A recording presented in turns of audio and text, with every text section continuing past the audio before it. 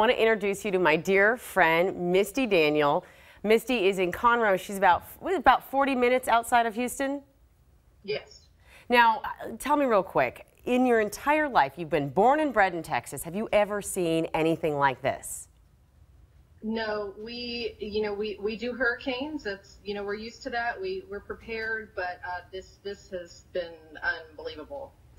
Nobody was prepared for this. Oh my gosh, Misti, we've been worried about you. It's so good to see your face. Tell me yesterday what you encountered when you and Shane, your husband, went to go volunteer.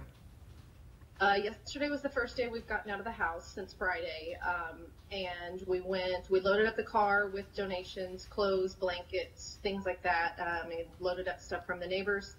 We went to a couple of the places that I had seen people posting on Facebook that these were places that were housing people and taking donations.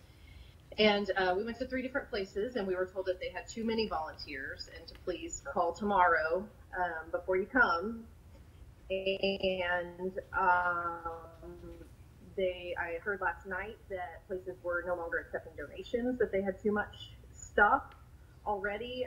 They're really whittling it down to more specific things that they need now.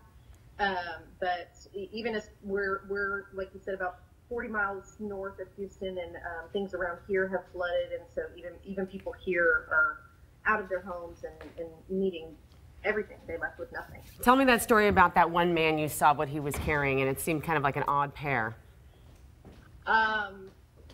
When I was waiting in line, it was amazing. I had pulled up and there were 5 or 6 cars in front of me, and people, volunteers running in and out in the rain to take donations out of people's cars.